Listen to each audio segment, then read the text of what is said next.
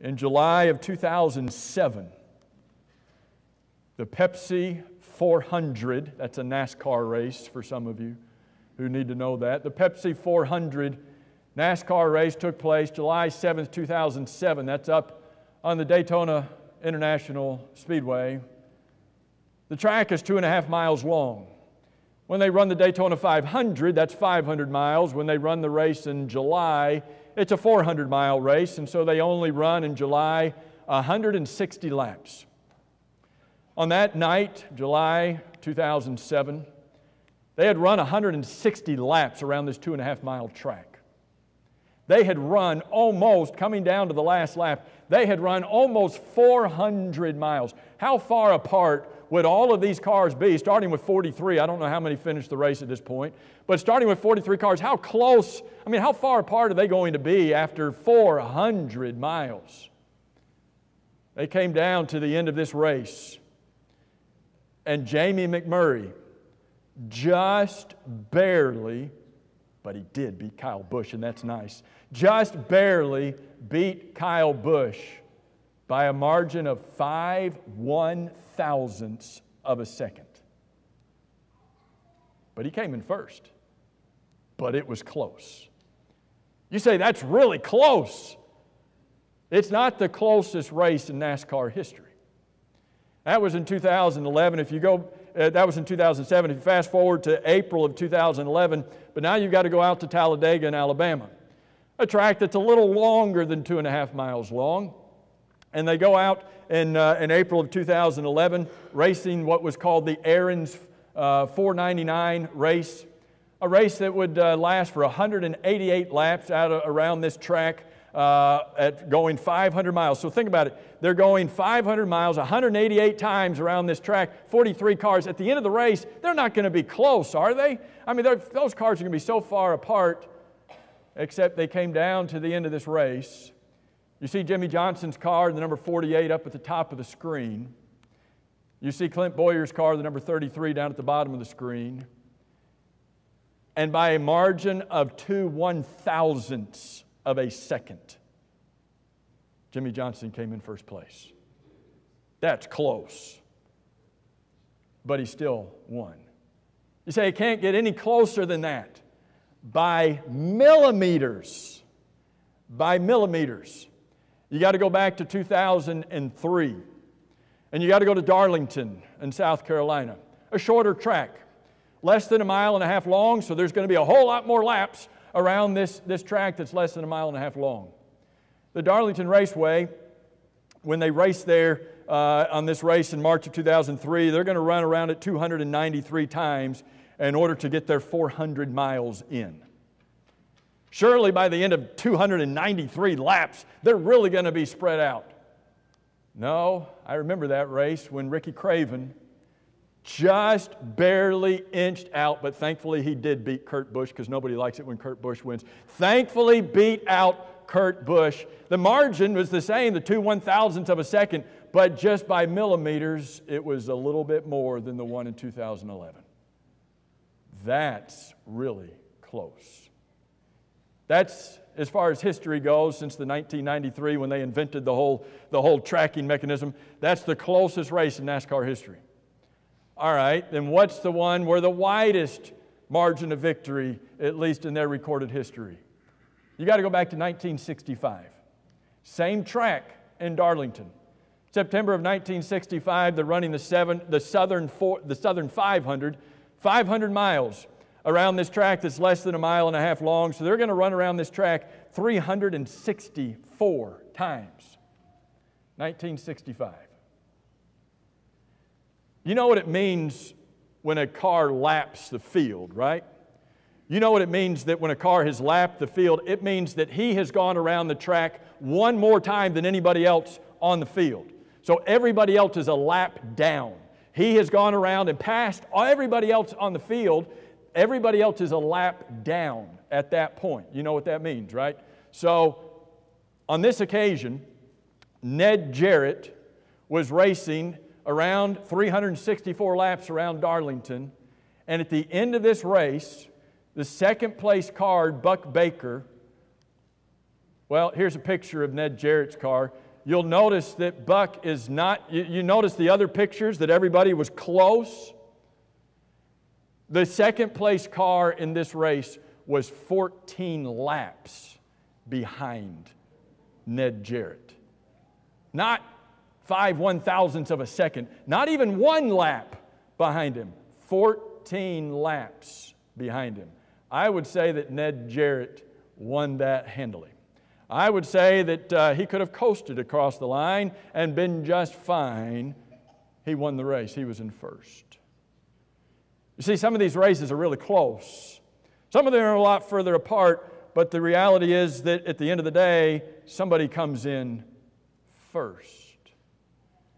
Matthew chapter 6 and verse 33, Jesus tells us to seek first the kingdom of God and His righteousness.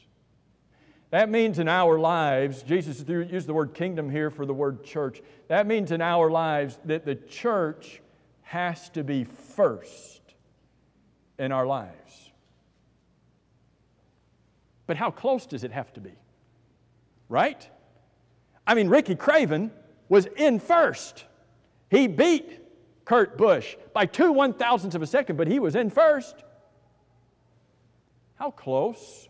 When God says, seek ye first the kingdom, how close? Is it to be 14 laps more than the one that's in second place? God says, seek first. How close should this be? I think that's the mentality that some of us have when we see the word first. We think about a race, perhaps, like NASCAR or some other race, and we think this person comes in first. It doesn't matter where the rest of the field was necessarily behind them, because first place is first place. And so as long as the church is first place in my life, then it doesn't matter how close everything else is, except that's not the way that the Bible is using the word first in this verse. So I want to share with you, before we make application of what this verse means in our lives, I want to share with you, what does the word first mean?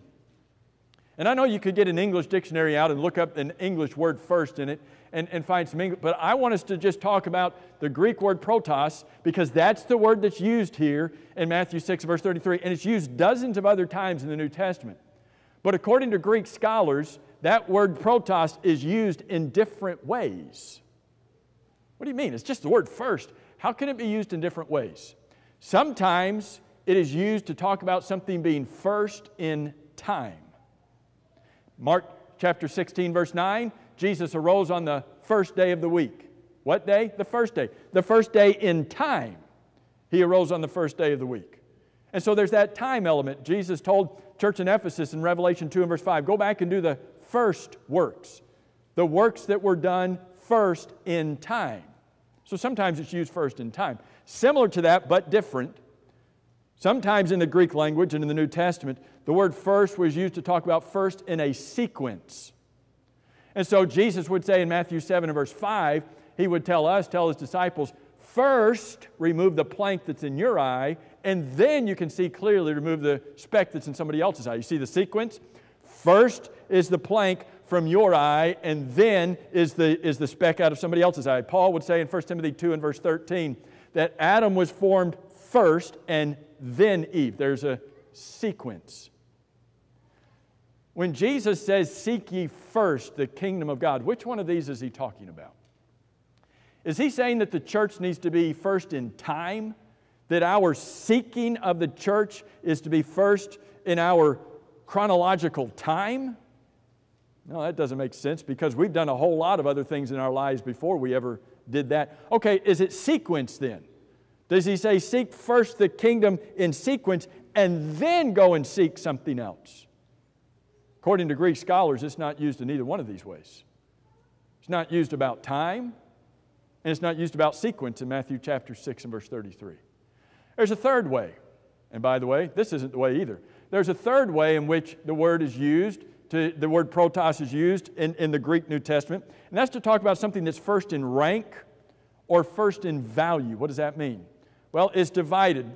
Sometimes it's used first in rank when it comes to things. Something that would be first in a rank or a value when, my favorite one is in Luke 15 verse 22, where the Father told commanded that the best robe be brought out for his prodigal son. The word best is the word protos. The word best is the word first. He told them, go into the house and get the best. He didn't tell them to get the first robe they came to, as in time. Don't just go in the house and the first robe you see, bring it out.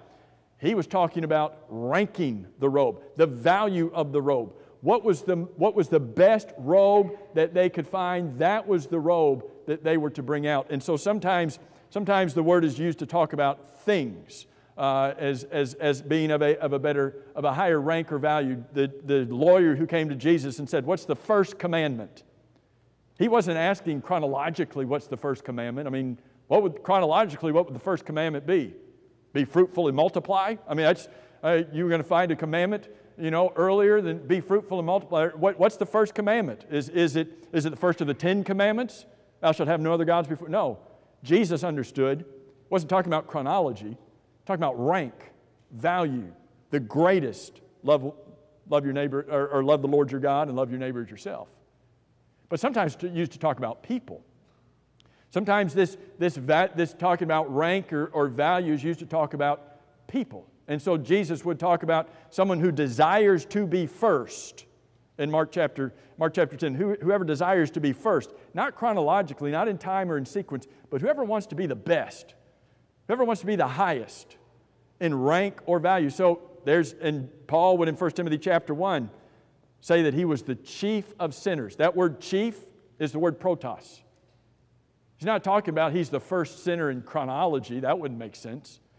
He's talking about in rank, I'm the first. You line up the sinners, I'm right there at the top. But Greek scholars tell us that's not the way that is used in Matthew 6 and verse 33. In fact, some Greek scholars would tell you that the use of protos in Matthew 6 and verse 33 is unique to all of its other uses throughout the Greek New Testament. It's not talking about first in time, first in sequence, or first in rank. Instead, it is talking about something that is first in degree. What does that mean? The way they define this word, the Greek scholars, the way they define this word is that this means it is to be first above everything else in life. Not just make a list and put it first. Not just make up your calendar and put it first. Above everything that is in your life, it is to have supreme importance.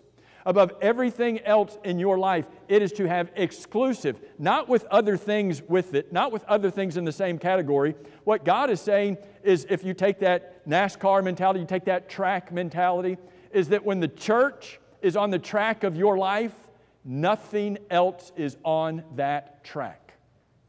Nothing else. It has an exclusive position, place in your life. It has the exclusive purpose of your life. Think about that statement. It has the exclusive purpose of your life. What does that mean? When Jesus says, "Seek ye first the kingdom of God," what He is saying is, don't just put it first on your list. He is saying it's not just a part of your life. He's not saying the church is a big part of, just make it the biggest part of your life. He's saying it is your life. It is your purpose. It is to be above everything else. You may be here today and you think, no, that's not what it means. That can't be what it means. I've got to live. I've got to do stuff.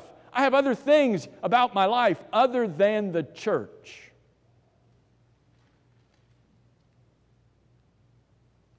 Can you think about that for a minute? Certainly, God tells us to work and to earn a living. But nowhere, God tells us if man will not work, neither shall he eat. God tells us to have a job and to earn a living so that we can do good unto others and not necessarily do good so that we can have, so that we can help others. But does God tell us anywhere in our life that that's got to be first in degree? That is our life, that is our purpose? No doubt God wants us to have a family, wants us to get married, wants us to have children, tells us to take care of our parents, tells us to love each other and as husbands and wives to take care of our children. But what happens when that becomes the exclusive part of my life and not the church? Jesus, not this preacher, Jesus said, seek first the kingdom of God and His righteousness. So the question this morning is, are we?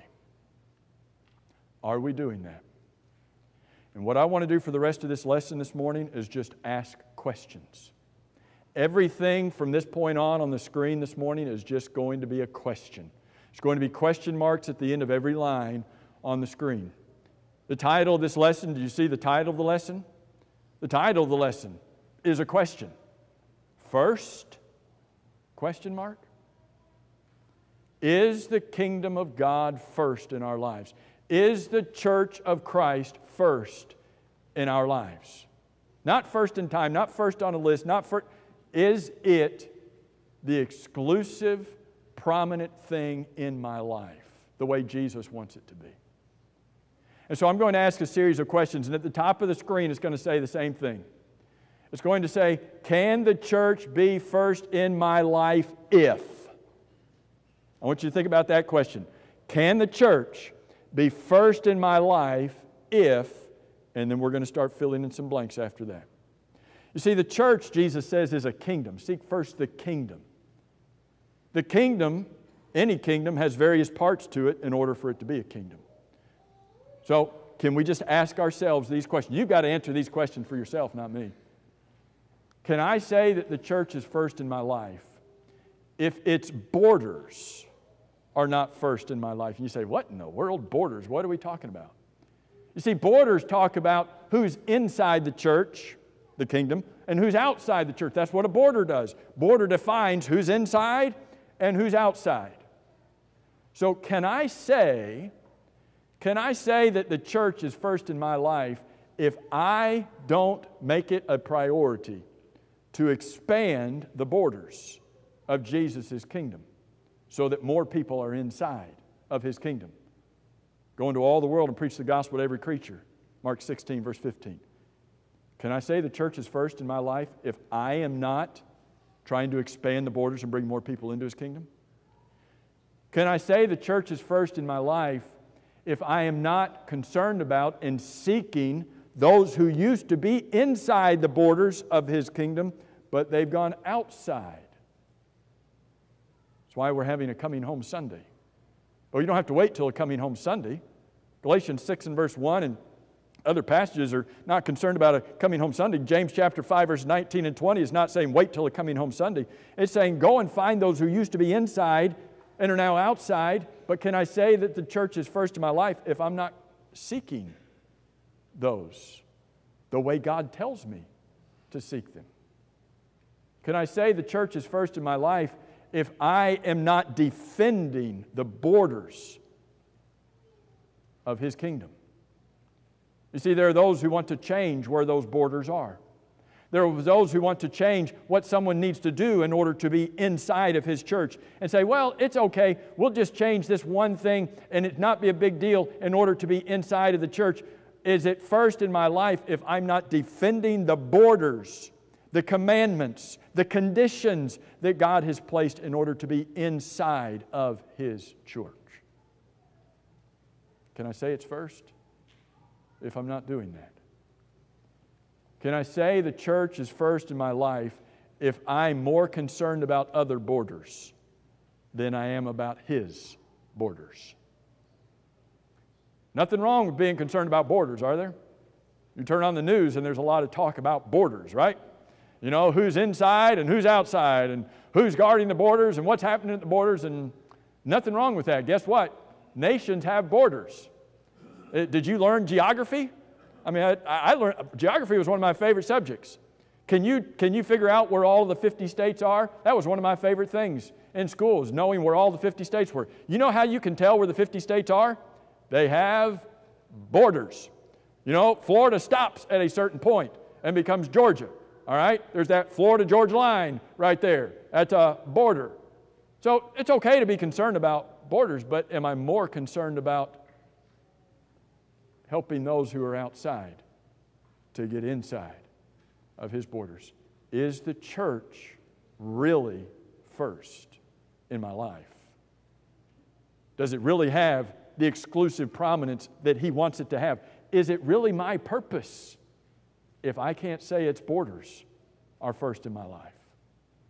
Can I say the church is first in my life if its laws are not first in my life? Ooh, laws. That is literally a 4-letter word, right? Laws. We don't like laws. No, that's do's and don'ts. That's not fun to talk about. Why does God give us laws? The Bible tells us they are for our good always. Why did you give laws to your children? You were so mean. You told them not to run out in the street and play when cars were coming. Laws, laws, laws. You're so mean telling your kids not to do that. Why'd you give them laws? For their good always. That's why God gives us laws. For our good, so that we know how to please Him. But can I say His laws can I say that the church is first if His laws are not first in my life? What does that mean? Can I say the church is first in my life if I don't love God's laws? Not just if I know them, if I can memorize them, if I can quote them. What if I don't love them? 2 Thessalonians chapter 2 and 2 Thessalonians 2 and verse 10 talks about having a love for the truth. Sometimes people look at rules, they look at commandments, they look at laws. Oh, I don't like that. My response, God says, needs to be, I love that. The psalmist says in Psalm 119 and verse 97, I love thy law. Can we say that? Can we say when it comes to God's Word, I love everything it says, I love it. Everything it says, I not only love it, I want it. I go seeking after God's laws. Do you seek after laws?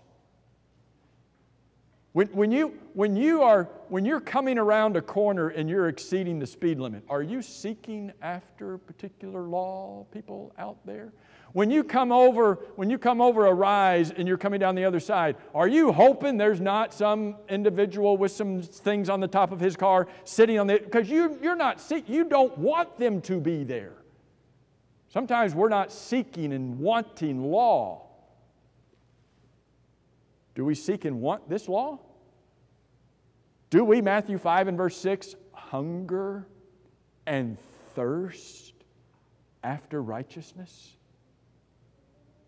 You see, that's a whole different level than knowing it. That's a whole different level than quoting it. It's a whole different level than loving it when I go craving it, when I want it. But can I say the church is first in my life if the laws that I read about in this book are not something I love and that I crave and that I joyfully, you see the word joyfully? That I joyfully obey. Did your children ever obey your rules but not do it joyfully? Like all the time, right? Like 99.2% of the time. It was obey the rules but not joyfully. Does God want you to obey His rules but to do it kicking and screaming?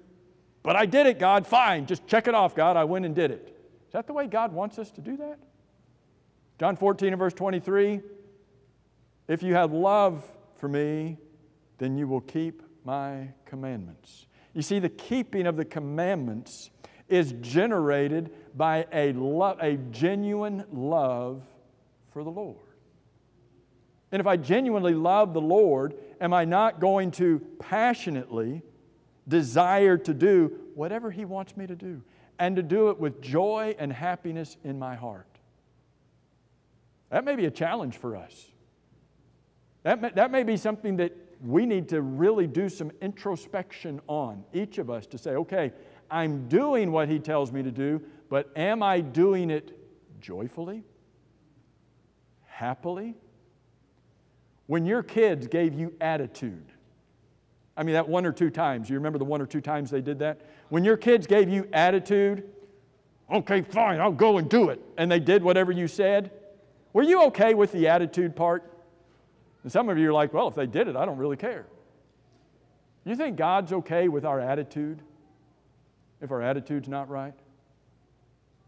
When your husband or your wife does something to help around the house, but they do it with that look on their face, okay, I'll do it, fine. I'll do it. Whatever. Be quiet, I'll do it, fine. And the work gets done? Does that attitude hurt? What about God? Can I say that the church is first if I don't do what He says joyfully? Can I say that the church is first if I am not somebody who would gladly go out and be somebody who would avoid, with joy and gladness, avoid doing what He doesn't want me to do? See, there's the things that I need to do, but there's the thing I need to avoid. Abstaining from fleshly lusts that war against the soul, 1 Peter 2 and verse 11. Testing all things and abstaining from every form of evil, 1 Thessalonians 5, verses 21 and 22. Do I have that? Do I gladly avoid what God wants me to avoid? Or I'm like, oh, well, do I tell my friends, oh, well, I can't do that because I'm a Christian. No, I mean, you go have fun, you all go and do that, but I can't do that because I've got to. Is it I've got to, or is it, no, I don't want to do that because God doesn't want me to do that. And I will gladly avoid it because that's what He's called me to do. You see, God looks upon the heart. He doesn't just look on the outside to see what we're doing on the outside. God looks on the inside. Can I say the church is first in my life if I am more concerned about other laws than I am God's laws?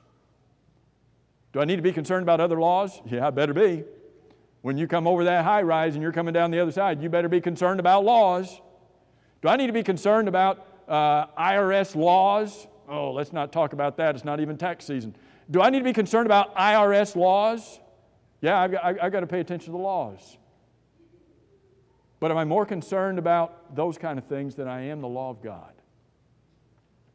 I need to be able to say that He has that exclusive, preeminent position and purpose in my life, and that His church does far above everything else. Can I say that regarding His laws?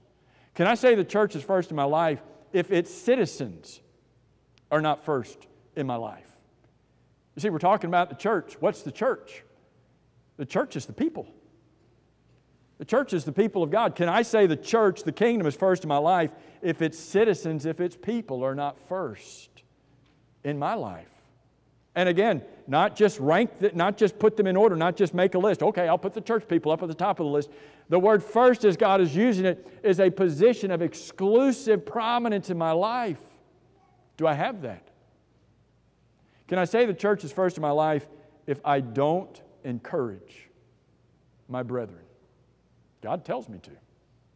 In fact, in Hebrews chapter 3, He tells me to exhort one another daily. Not just Sundayly, but daily. Do I do that? Or do I just see the word daily as optional? Can I say the church is first in my life if I don't encourage one another? Can I say the church is first in my life if I don't serve my brethren? Galatians 5 verse 13 says, out of love, not out of grumbling necessity, but out of love, serve one another.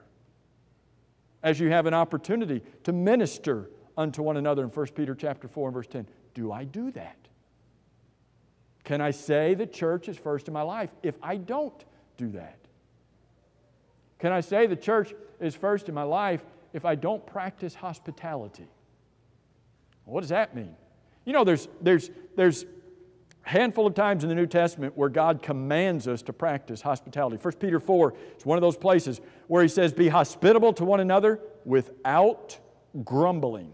What does that mean? God looks at the heart. He doesn't just want you to check the box off. He wants you to do it with the right attitude. But am I hospitable? Do I have people into my home? Do I just ask people to go out to lunch? Maybe I don't have space in my home. Maybe I don't want them coming over and seeing my messy house. Do I take them out to lunch? Do I take them out to coffee? Do I spend time with my brethren outside the walls of this building? That's what the word hospitality means. Can I say the church is first in my life if I'm not doing those things as God has told me to do?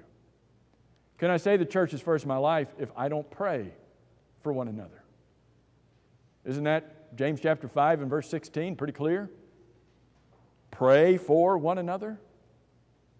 We make announcements here every time we gather together. Every time we gather together, the lights are on, the air conditioning's on, and we make announcements. It's like just part of the deal. And a part of those announcements is talking about people who need our prayers. We print and we email bulletins out. We send out family news twice a week that has information about pray for these individuals. Why do we do that? Because we're a part of the church.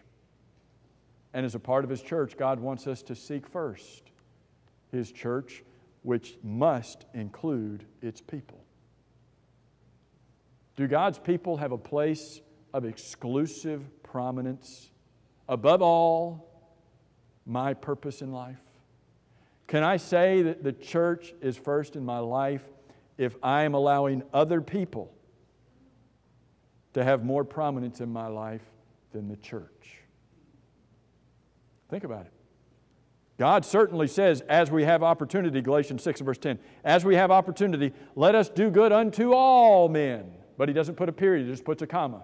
Do good unto all men, comma, but especially those of the household of faith. What does the word especially mean?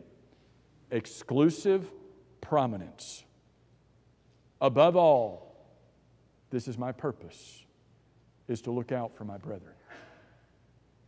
Finally this morning, can I say the church is first in my life if its king is not first in my life? You see, for a kingdom to exist, there are 4 essential components for a kingdom to exist. It has to have borders, has to have laws, has to have citizens, and it has to have a government. Our kingdom has a king. Can I say that His kingdom, can I say that the church is first in my life if the king is not first in my life? Can I say the church is first in my life if I don't spend time with Him every day? Outside of Jesus, my wife is my best friend and has been since September 28th of 1993. Sorry. Our anniversary is in July 1996. I had to think, that's our anniversary when we got married. I had to go back to 1993 to get September 28th when we first got together. Whew, okay, I remember the date. All right, what was I talking about? Okay, so, besides Jesus, she's my best friend. Can I say she's my best friend if I never spend time with her?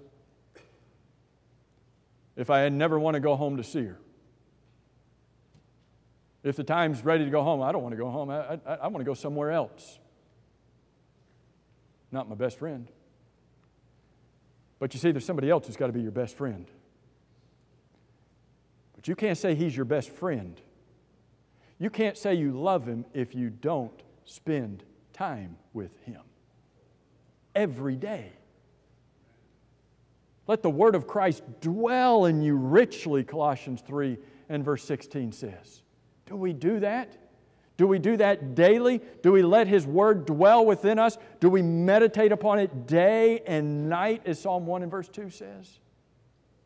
We've got to spend time with Him every day. Can I say that He's first in my life if I don't love assembling?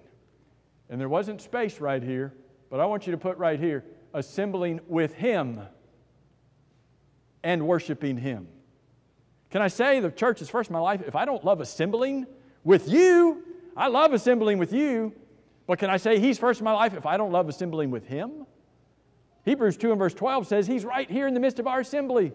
He's singing with us in the midst of this assembly. He's partaking, figuratively obviously, partaking of the Lord's Supper with us, Matthew 26 and verse 29. Can I say the church is first in my life if that's not prominent exclusively in my life, that this is where I want to be. Every single time I can possibly be with Him in this assembly, this is where I want to be. When David said in Psalm 122 and verse 1, I was glad when they said, let's go to the church building and they'll open those glass doors and we'll sit on padded pews in the air conditioning. You think that's what David was thinking? No. He's thinking, I was glad when they said, let's go spend time with God in His house. Assemble with Him. Can I say the church is first if that doesn't bring me joy? Can I say the church is first in my life if I don't long to give back to Him? Long to sacrificially give to Him? Not to give Him what's left, but to give Him what's right. To give Him what He deserves from me because He's given me all things. Can I say the King is first in my life if I do not every day eagerly long to see Him? Philippians 3 and verse 20 says, Jesus is in heaven where our citizenship is, and we eagerly wait for Him to return from there. Do you do that every day?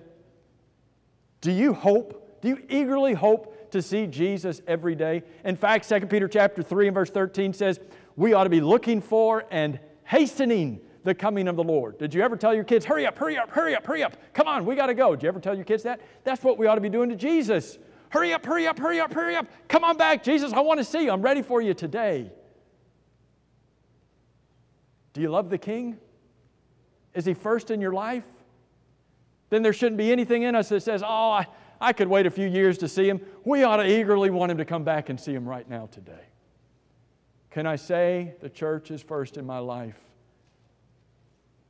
if somebody other than the King is first in my life?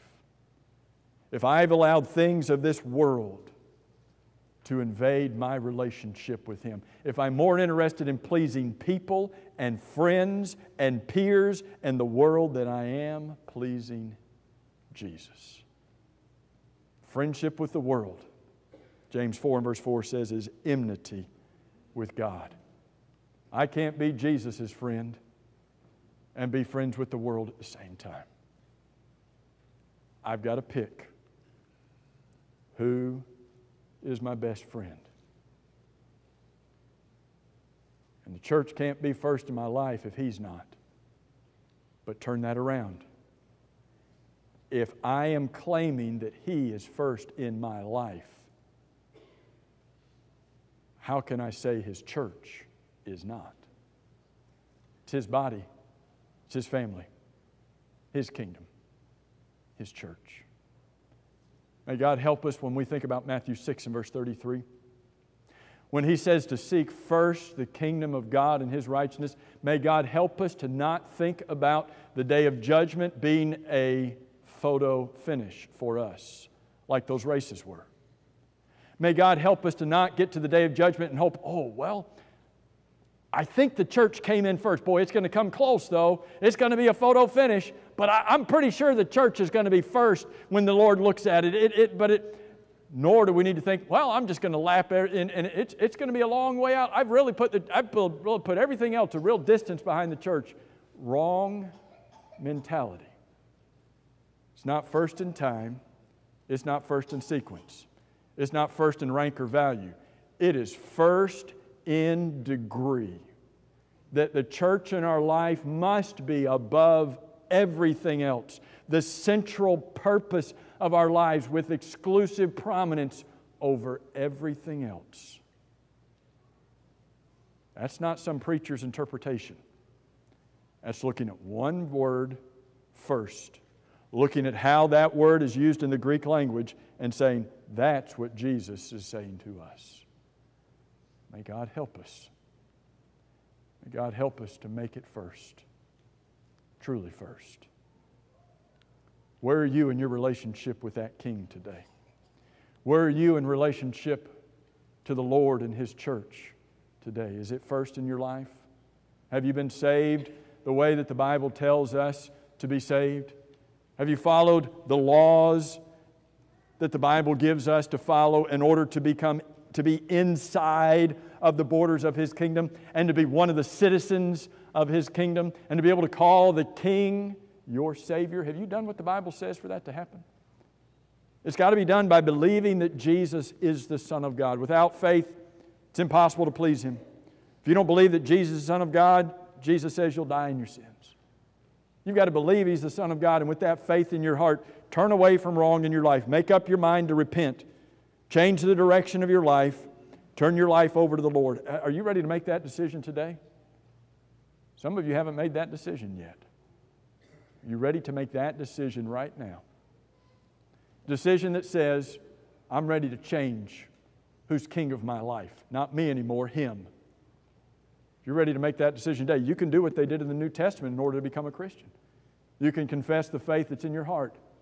And this very day, you can be baptized into Christ. To allow the blood of Jesus to wash away every sin you've ever committed. You know the blood of Jesus doesn't forgive your sins until you are baptized. Some of you are still hanging on to your sins because you haven't been baptized for the remission of your sins. Why do you want your sins? God doesn't want you to have your sins. He wants your sins gone. He wants to wipe them away. Why don't you get baptized today and allow God to do that? Wipe away every sin you've ever committed. You get added to His kingdom. Inside the borders, one of His citizens. You get your name registered in heaven. And He says from that day forward, just put the Lord first. Put the kingdom first in your life of supreme, exclusive prominence above everything else. If you need to get your life right with Him today, don't wait. Do it right now as together we stand and sing.